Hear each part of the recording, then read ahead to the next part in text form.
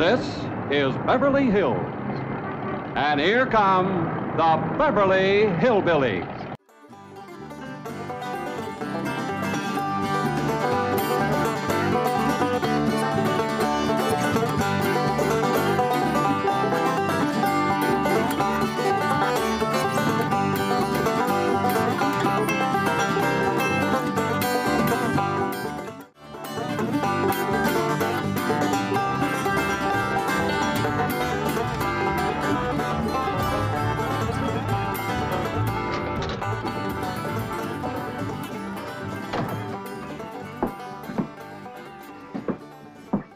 Jed, you gotta do something about that young'un of yourn. How'd that happen? Fighting with a bobcat. Get hurt? I reckon so. It went limping off on 3 legs. I swear, I don't know what I'm gonna do about that girl. Well, the first thing to do is to get her into a dress. She's getting too big to be wearing man's duds. Looky here. She's done popped the buttons off of her shirt again. Well, Ellie Mae carries herself proud, with her shoulders throwed back. It ain't her shoulders that's popping these buttons. Fully growed up, rounded out, female woman. Time she started acting like one. Well, one of these days, some boy will come along and start courting her. They came courting when she was 12. What did she do? She whopped the tar out of them. Well, it ain't fitting. Girl running around as wild as a cougar, wrestling, fighting, and hunting. She ought to be doing woman's work. Helping me with the steel. Yeah, real? I'll speak to her. Oh, that reminds me. Better go down and stomp out the fire under that mess. Hold on now, Granny. You ain't gonna stomp out no fire like that, are you? Huh? Oh, of course not. Don't want to burn my shoes. Paul? Granny! Somebody open the door! Howdy, Paul. What you got there? Stranger? Where'd you get him? I beamed him with a rock. For? He was skulking around down by the slough. Figured he might be a revenuer. He ain't no revenuer. Then can I keep him? Of course not. Well, I caught him. Don't matter. Well, he won't be no trouble. I could keep him out in the smokehouse. Ellie Mae, you can't keep people like they were dogs and cats. Ooh, ooh, ooh, ow, ooh, that hurts.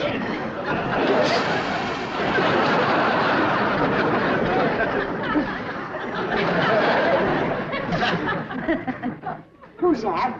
Some feller Ellie found nosing around. Beamed him with a rock so it'd be easier to tote. Here, fellas from the petroleum company.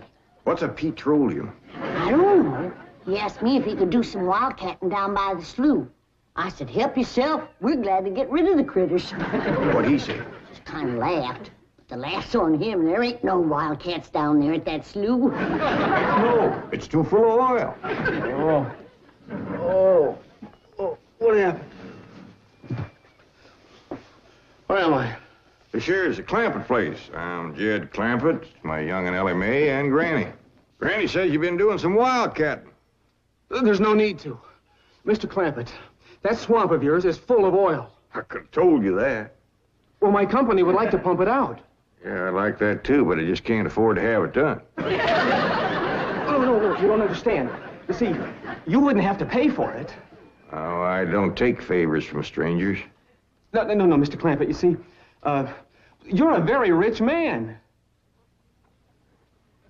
How big a rock did you bean him with? No bigger than a hedge apple. Listen, I've got to call my office in Tulsa. Have you got a telephone? A what? A telephone? Or maybe one of your neighbors has one. It's well, down in this country, it's probably a box attached to the wall. And, you talk into it, and they can hear you in Tulsa. Maybe you better sit down for a spell. Oh, I haven't time. Listen, where's the nearest airfield? Airfield? You know, Granny, that's one of them there fields sets up in the air. Oh, never mind. I'll find it myself.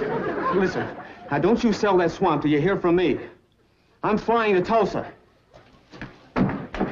Now he thinks he's got wings.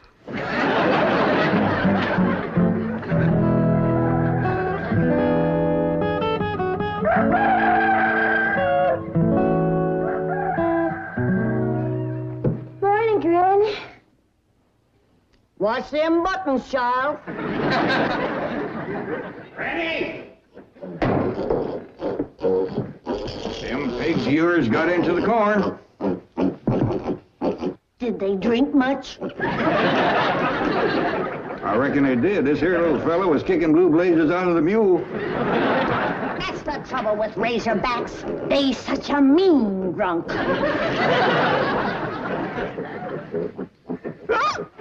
Yeah, this wouldn't happen if you'd stay in the house where you belong.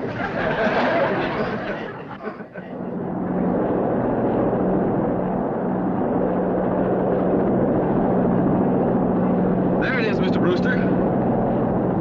On the tests and surveys, I'd say that's going to be one of the richest pools since East Texas. News like this is bound to get out. Let's go down and get Clampetts' name on a deal. Where's the gun? Where's the gun? Oh, there. What's the matter? You want to see what just flew over Blueberry Ridge? What? The dad-blamedest biggest bird you ever laid eyes on. Probably just an overgrown chicken hawk. Chicken hawk, nothing. That thing could make off with a hog. Hurry up, put that gun together. No room to land near the cabin, Mr. Brewster. It's too rocky and hilly. Then let's get the sling ready to be lowered. Well, Mr. Brewster, that might be dangerous. Hang the danger. We're going to be the first oil company down there if it kills you. Me? Don't worry. If it's safe, I'll follow you. Granny, I see it. There it is. Land of mercy, look at that. What you doing, Granny? That thing's only got one claw, but danged if it ain't grabbed up a man. Hurry, Po, it's my stranger. Where is it? Just flew over the house. I'll get it on t'other side.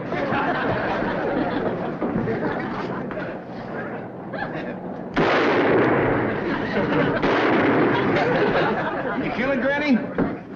No, but I made it drop that stranger.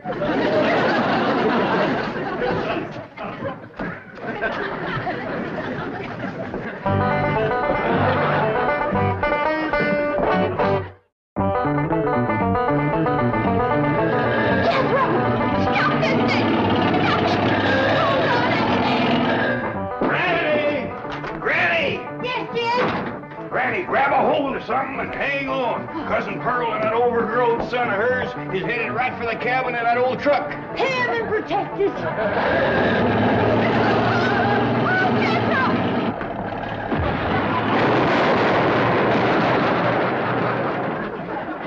Did they hit us, Jed? No, but I think they sure want the chicken house. Oh, Jed, I'm sure sorry about the chicken house, but nobody got hurt. Jeffro, I told you to get rid of them worn-out brakes. I did, Ma. That's how come we ain't got none. Get on out and lift the chicken house back on its foundation. Jed? Yeah. Jed, Ellie Mae came running over to my place, and she said you sold the swamp to some oil company. Well, yeah, I guess I did. What did they pay you for it? Well, he ain't paid me nothing yet. The Brewster fella said he'd bring the money later. How much they going to pay you? Well, he said I'd depend some on how much oil they could pump out. Well, he must have mentioned some figure. What was it? Now, Pearl, you know that old swamp weren't worth shucks.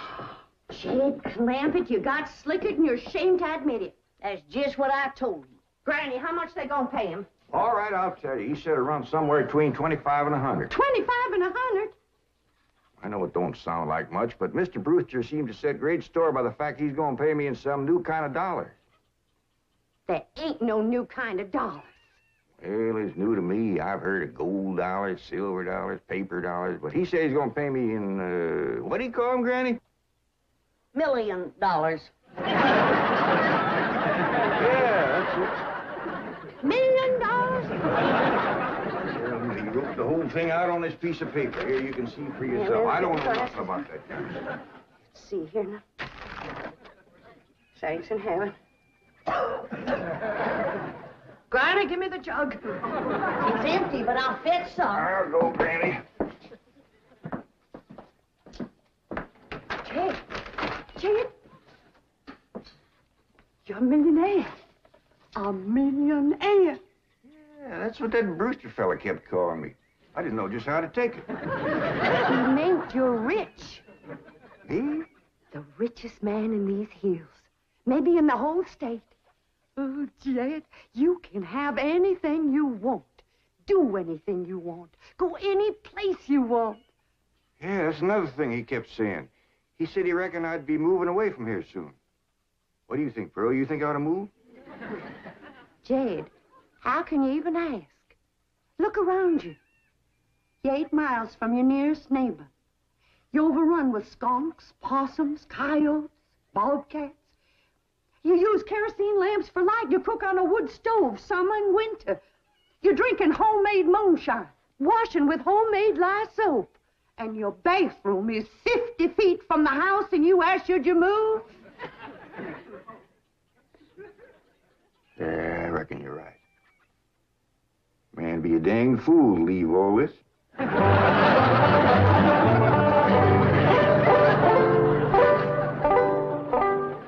Oh, there you are, Jed. You misunderstood me. I meant you should move away. And you know where I'd go if I was you? Where? California. California? Yes, sir. Beverly Hills, California. Jed, remember the time that your pa took us to Eureka Springs to see the movie picture? Yeah. Well, the actors that make them movie pictures live in Beverly Hills. Go on. Yes, sir. Well, doggy. Wouldn't that be something? Living in the same neck of the woods with old Tom Mix. It sure would. And we could come visit you. You know what else they say about California? What? It don't get cold out there. What don't get cold out there? Nothing don't get cold out there. They don't have no snow or no ice. Can't they bring some in? They don't want it. That's why'd be so good for Granny. Remember last winter when she slipped on the ice and broke her hip? Yeah, poor old woman. She was limping for 2 days. Well, that couldn't happen in California because they don't have no ice. How come? I don't know how come. But Granny'd sure like it, and we could visit you.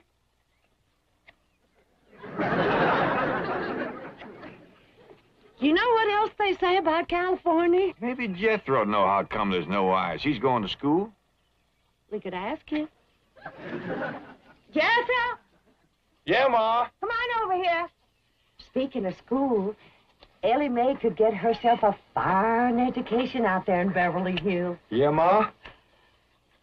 Your rich uncle's got a question he'd like to ask you. What rich uncle, Ma? Your rich Uncle Jade. Jethro, how come there's no ice in California? Don't look at me. I didn't take it.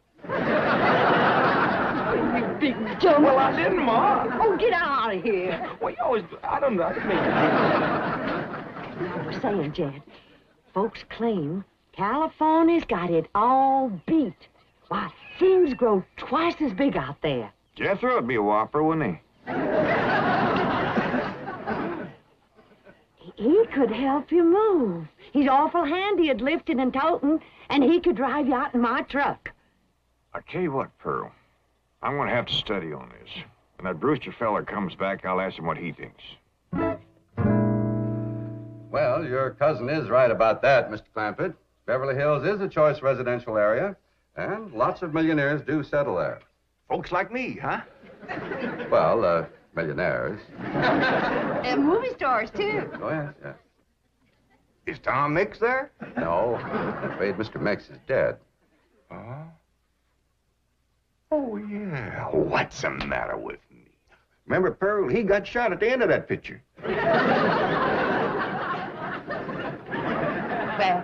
there are plenty other movie stars, and that's where Jed wants to live. Ain't it, Jed? I do like the notion of living in the hills. Never could stand flat country. Mr. Clampett, I think it only fair. That is, well, I think you may have a wrong idea about Beverly Hills. Is that where you live? No, my home is in Tulsa. Well, say, maybe you could get us a place there in your neighborhood. Mr. Clampett, let's not beat around the bush. You will love Beverly Hills. Then that's it. Can you steer Jed onto a good place? No, I can get the bank out there to handle it for him. He'd like a nice big place with plenty of room for his kinfolk to visit him. I would like a nice, roomy place if I could afford it. Oh, Mr. Clampett, with your money, you can afford the Taj Mahal. Okay, I'll take it.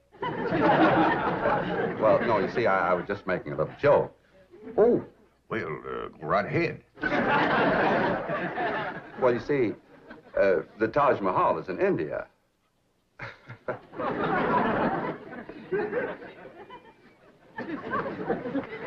Mr. Brewster, you're a nice fella, but I've heard better jokes. Is the foreigner staying to supper? I'm ashamed to say I ain't asked him. How about it? Oh, I don't think so. Oh, no trouble. What you cooking tonight, Granny? Mustard greens and possum innards. Mm-hmm. Did you hear that, Mr. Brewster? Very clearly. Want to change your mind? Not this time. Well, if you should happen to come back tomorrow, we'll be having leftovers. That's the thing about possum innards. He's just as good the second day.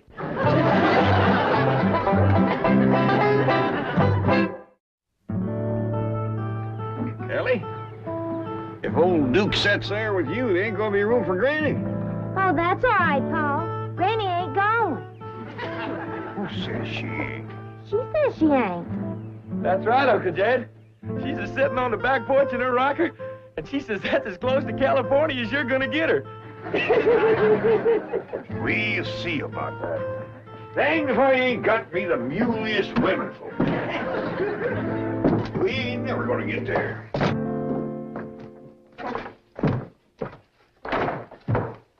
Now, what's all this nonsense about you ain't going to California? Ain't no nonsense to it. If the good Lord had wanted me in California, he'd have put me in California. Maybe he's just getting around to it. The book says he moves in mysterious ways. Well, if he moves me, I'll go. But you and Big Jethro ain't a budging me. Granny, this here Beverly Hills sounds like the kind of place you'd like.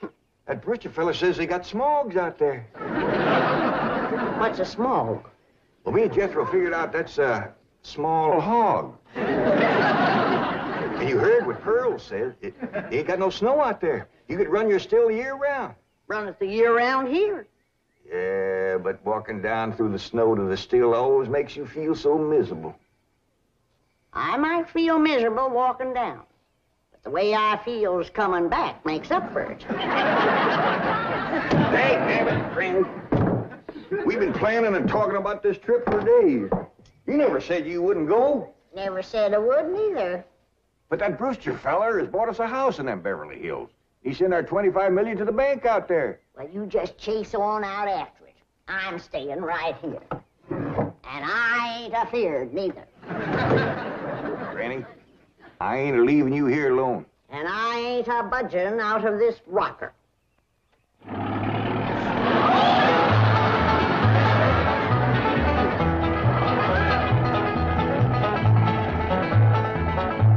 Jethro, what does that sign say? It says Beverly Hills. You hear that, Granny? We're there. They call them hills? Why, we got moles that can push up higher ridges than that. Well, leastways, it's hills. We'll be among our kind of folks.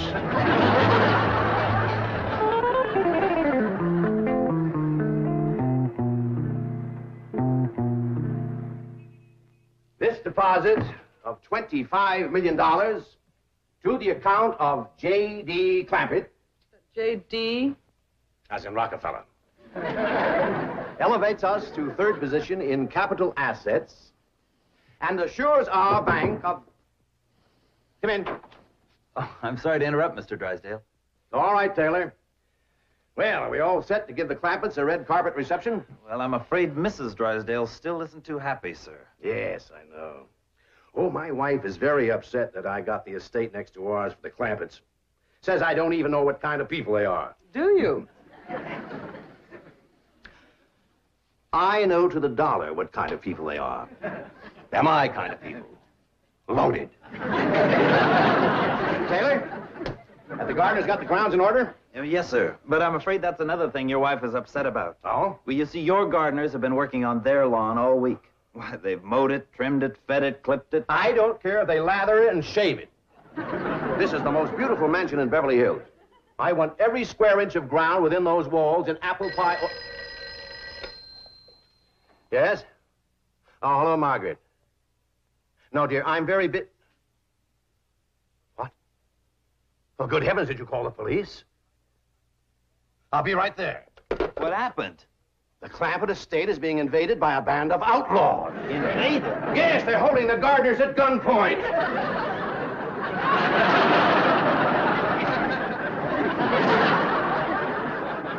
Sure is lucky we come along when we did.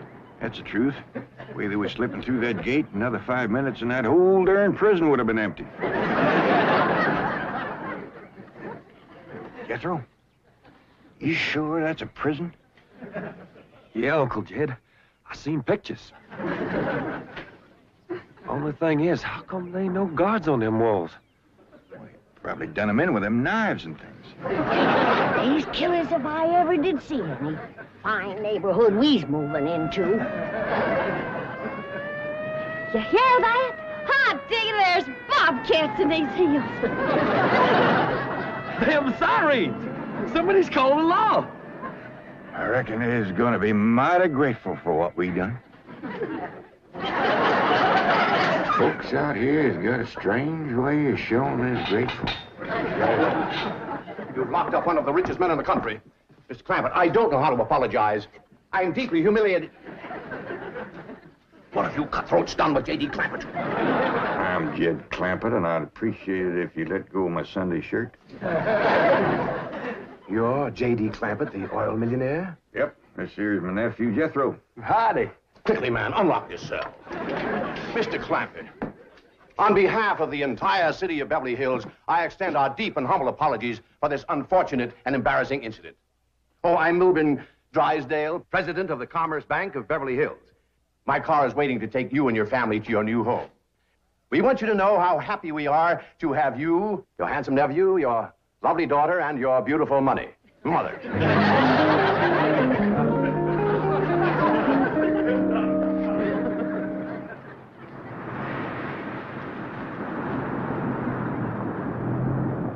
a minute! Stop this car! Mr. Drysdale, you tricked us. You just took us out of jail so you could bring us back up here to prison. Head for the hills, everybody! Oh, wait! Come on!